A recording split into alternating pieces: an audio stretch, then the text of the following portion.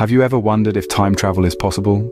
The concept has tantalized scientists and dreamers alike, weaving its way through the fabric of our most beloved science fiction stories.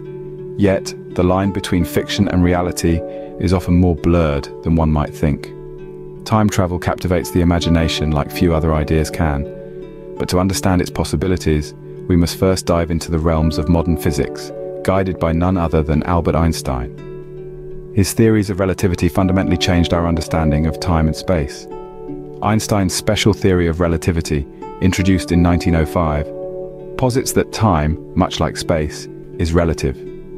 It suggests that the faster one moves relative to something else, the slower time passes for them. This phenomenon is known as time dilation, a scientifically proven fact that has been tested with precise experiments involving atomic clocks on fast-moving planes. Then there's the general theory of relativity, proposed in 1916, which brought a new player into the game: gravity. According to this theory, massive objects like planets and stars warp the fabric of space-time around them. A stronger gravitational pull means time moves slower. This too has been confirmed through observations of time near massive objects. These principles suggest that if one could travel at the speed of light or near a black hole, significant time travel to the future could occur. However, human-made machines reaching such speeds or surviving such gravitational forces are currently beyond our reach. Now, has anyone ever actually time traveled? Well, technically yes. Astronauts on the International Space Station experience time slightly slower than we do here on Earth, due to their high orbital speed and distance from Earth's gravitational pull.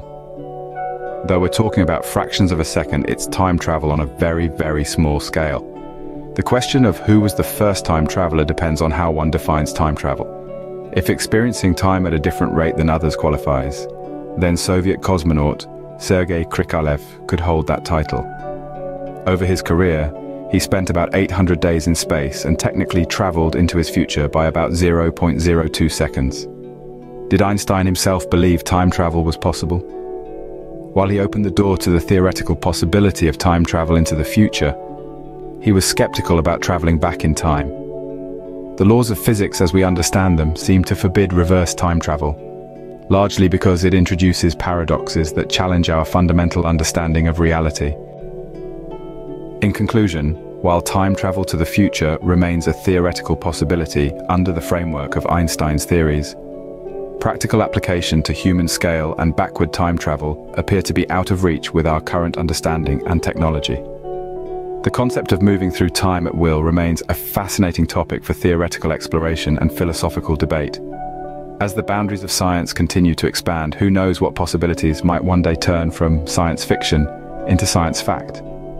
For now, time travel remains a captivating concept that encourages us to explore the limits of our understanding and to dream about what might be possible in the fullness of time. Like, share, and subscribe to our channel for more updates.